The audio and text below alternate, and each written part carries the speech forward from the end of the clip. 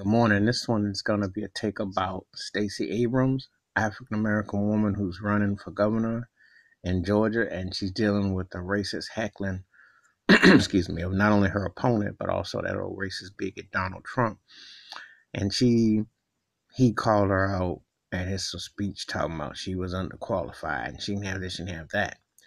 Stacey Abrams is a Yale College grad. She's very qualified, very dignified, very articulate, very well spoken, and has an agenda of what she's going to do. And she has been very forthright and has talked about all kinds of details. But see, when Trump goes on his racist rant, and he always has anybody African American, if they don't agree with him, they have low IQ, Maxine Waters, Don Lemon, LeBron James, Steph Curry, and now Stacey Abrams. There's a pattern of his behavior, of his racist, vile nature, and his pro-white nationalist rhetoric. And so he says, well, you're not qualified. You don't have this. You're not this. You're not that. But this woman is very well qualified, and she should have every right to exercise that.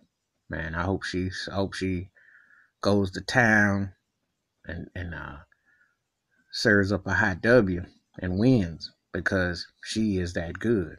The idiot is running around spewing negative racist rhetoric, which has nothing to do with the politics or the education or the enlightenment. And see, when people allow a bully to use cheap tactics to say things which aren't irrelevant to the situation, the most important things, the topics and the subjects at hand, get lost in the storm, because it's a lot of side dishes that don't go on the plate.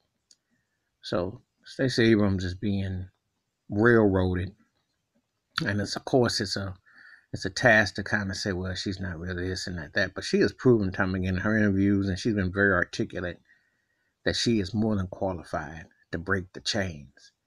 And I say that word just the way I say it, because the racist venom attitude, which isn't subtle at all, but those chains and that mindset need to be broken. And it is about being heard and taking a stand against the bully negative tactics of what Donald Trump and all that aren't speaking on issues but are using cheap tactics to downplay what she represents. So this is an endorsement. I'm saying Stacey Abrams and Oprah Winfrey came forth for her, so she should be given that platform. She's a very educated, enlightened African American woman.